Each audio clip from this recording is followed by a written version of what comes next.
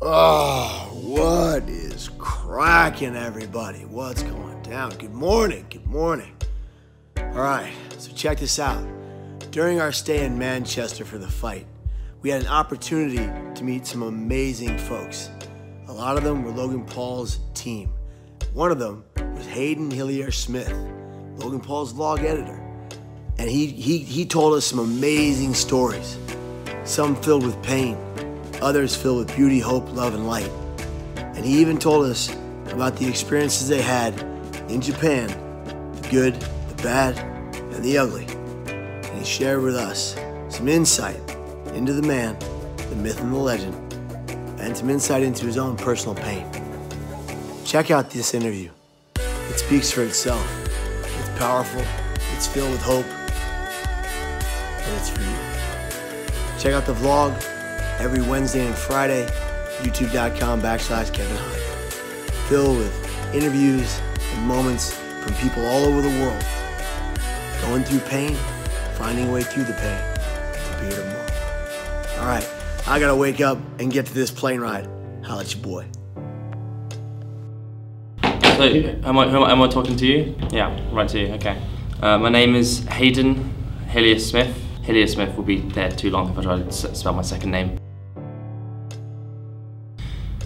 Watching my own mother die, 7 years old, still had zero concept of death. And so when I watched her die, I didn't quite fully understood or understand what was happening. While growing up and finally realizing what had actually happened until when I was in my early teenage years.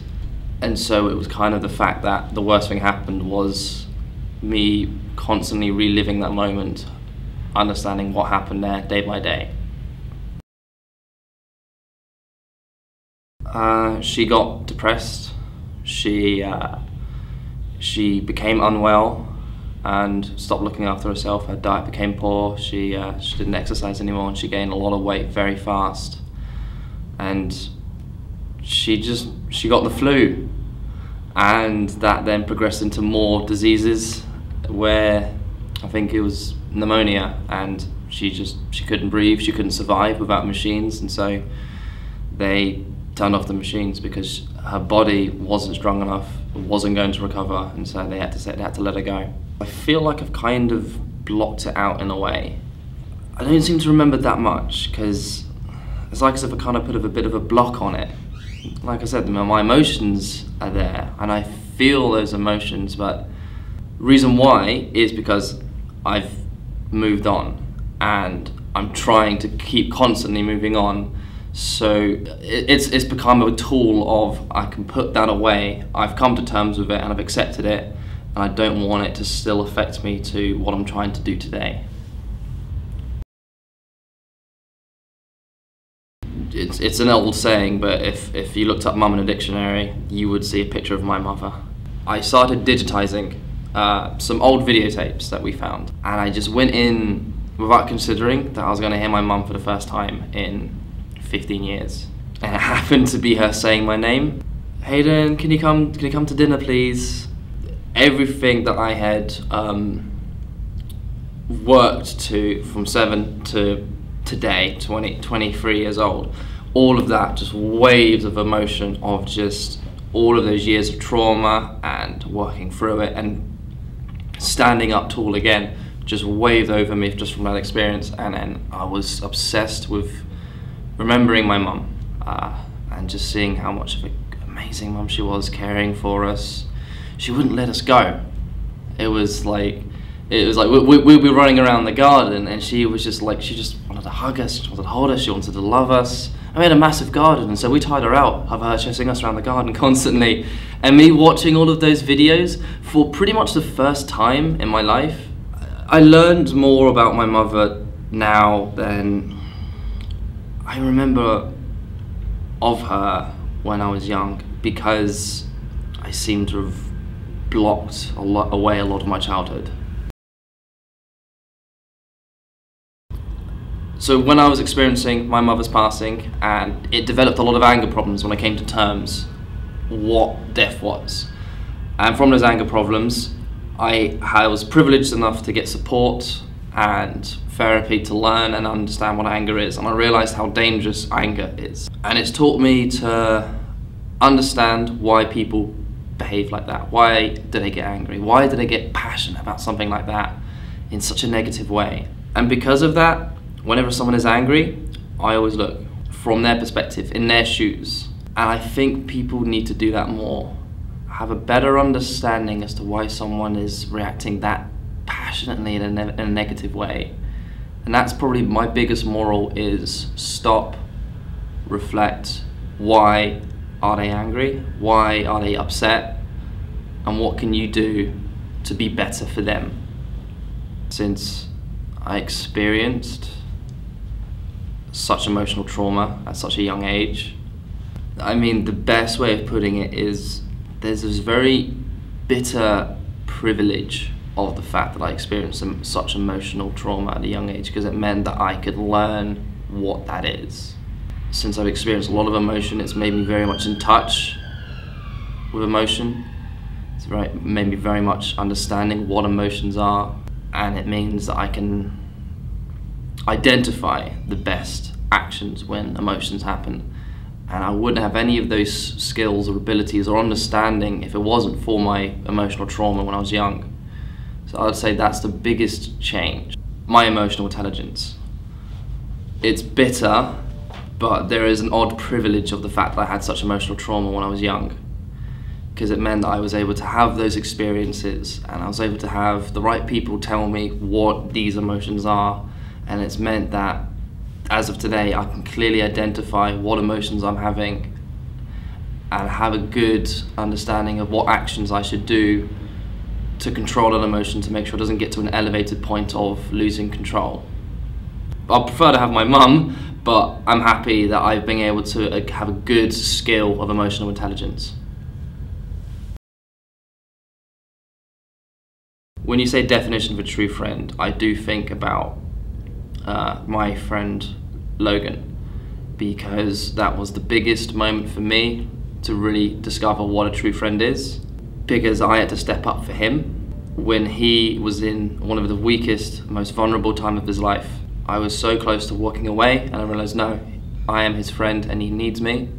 And so even on the other side of the world, I was literally looking in his eyes and saying, I'm here for you for as long as you need. And a true friend is that loyalty and the passion that you give in your loyalty. So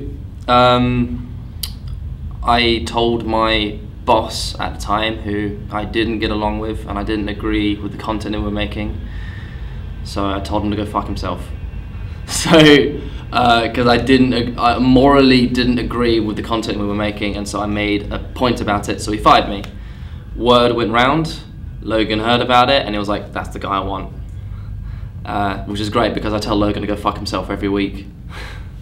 But like, he gets it, he's got good emotional intelligence, so he can take it, and he's like, fair, yeah, you have every right to tell me to go fuck myself. I call it the diss track month, where he made a song against his brother, which it got heated for them, but for me creatively, to be involved in something that fast, that quick, and to that quality that we wanted to achieve, stars aligned in just the energy that we had. We were on either side of the world, and the energy that we had creatively was insane, and just what we were able to achieve and how much in our side of the internet exploded of what we did blew everyone away, and everyone was so impressed with it. And I think that was one of the greatest and best moments I've ever had with Logan. It was just, everything was perfect in creativity, and that's where I thrive. Nothing else mattered, and that was perfect. The worst moment I did have with Logan was his time in Japan. From our high of success, we lost a lot of our own humanity. When we came across a situation that we had no right to talk about, we had no right to tell the story, we had no right to even mention that experience. And then to see everything that we had built pretty much crumble down to the ground, and rightfully so, I would say that has been the most difficult time. The result of that experience was, for me personally, astronomical. A lot of my friends, well, people that I thought were my friends, cut me out straight away. Out. Without a chance for me to talk publicly about it. And that was the next big stab in the back. But the biggest stab at the back was how I betrayed myself. Why the fuck did I think that was a good idea?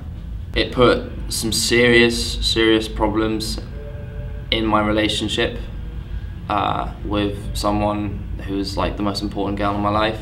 She saw my reaction and realization, what I did, and the mental breakdown I had, and for her to witness it. No one should ever really witness someone's mental breakdown, because in the end it damages them more than it probably does to you. I thought I had ended my career. I had lost 90% of my friends, ruined my relationship, and I blamed a lot of it on Logan when I had every right to blame as well.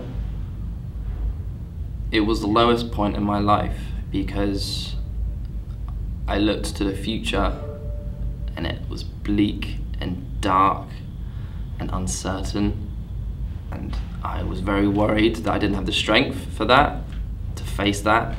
The lowest moment during all of that was the fact that I had the uncensored footage of that man in the forest, and I looked to what he did for inspiration. I was suicidal, and I was very close to taking my own life. The biggest word that made me not take my life was future. Why would I let this one moment take away the rest of my future, when there's so much more I can still do? So that meant face the mistake, challenge it, and tell all of these feelings, you will not beat me today. So when I then heard Kevin Hines' story, it taught me during my time of need something incredibly important: expressing your vulnerability. He was able to look at someone who had, in the public's perception, made fun of suicide, and he was able to gladly open up emotionally and express himself and really put into perspective the feelings that he had. And that taught me so much, because initially, when everything kicked off, I was standoffish. I put up a wall and I wasn't letting anyone pass that wall. And then when I saw Kevin Hines' story, and I saw the progress that you can make when you open up and you talk about your vulnerability, and you open up that wall and show everyone the door to come in and to love you, that was the biggest thing Kevin Hines did for me.